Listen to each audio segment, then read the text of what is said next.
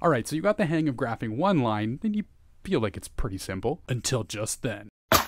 Your teacher asks you to graph two lines, and find the point of intersection? Well, in this video, I'm going to show you the trick to taking these and making them do this, so that you can find that. Graphing two lines is no different than graphing one line, aside from, there's two of them. But let's not let that scare us off. Let's start by looking at this first line. Luckily, this line is in slope-intercept form, meaning we can easily pick out the slope of -1/2 and the y-intercept of 4. To graph this line, we can start by plotting a point at the y-intercept of 4. Our slope tells us that we're going to rise -1, or drop by 1 unit, then run by 2. So we move down 1 and right 2 from our y-intercept. So using this slope to move from this first point allows us to plot another point right here at 2, 3. And hey, if we want, we can actually go backward from the y-intercept by rising 1 and running -2, or going backward by 2 units.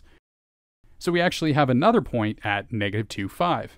Connecting these points with a straight line, and we have the graph of y equals -12x plus 4. Yes, but that's one line. I already know how to do that, my guy. Patience, Peaches, patience. Plotting the second line is a little bit more complex. And the reason for that is that this line is not in slope-intercept form. This is what we call standard form of line.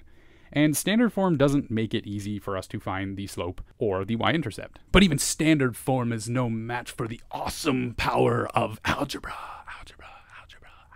Since slope-intercept form has y by itself, we want to make this standard form line look that way by solving for y. We use algebra here to first subtract 6x to the other side. Next, we divide by 3 on both sides, and there you have it, slope-intercept form. Now the rest of this process is exactly the same as what we did before. We start by plotting the y-intercept, which in this case is 1, and we use our slope of -2 to find a few other points on our line. The last step is connecting these points with a straight line, and my goodness, they intersect. What we have here is a point of intersection, or the point that happens to fall on both lines. In this case, the point is -2, 5, and you can see that each line does in fact pass through this point. So the solution to this linear system is x equals -2, y equals 5, or the point -2, 5. Now making mistakes in math is kind of scary, which is why my favorite part about these problems is that you can check your answer.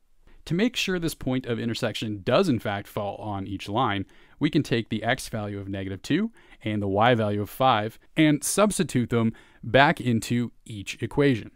What should happen is that you get a true statement in each case, which we do. So solving a linear system by graphing isn't really all that scary at all, is it? Well, not really, no, in a world where your teacher is going to let you solve every linear system by graphing. Unfortunately for you, we don't live in that world, which is why you're going to want to head over to the next video so that you can learn about the dreaded substitution.